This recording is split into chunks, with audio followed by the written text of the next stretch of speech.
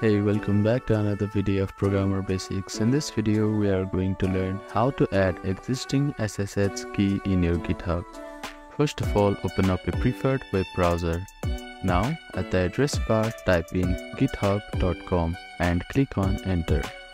Make sure that you are logged into your account. Now, at the top right corner of your screen, you'll see your profile icon. Click on it.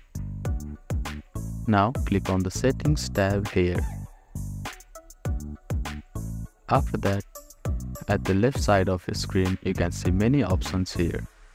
Here you can see SSH and GPG keys. Click on it. After that, under SSH keys section, you will see New SSH key button. Click on it. Then, type the title for the key.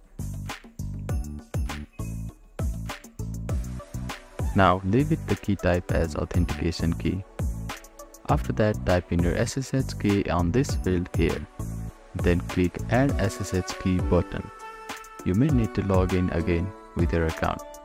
So that is how you can add existing SSH key to GitHub.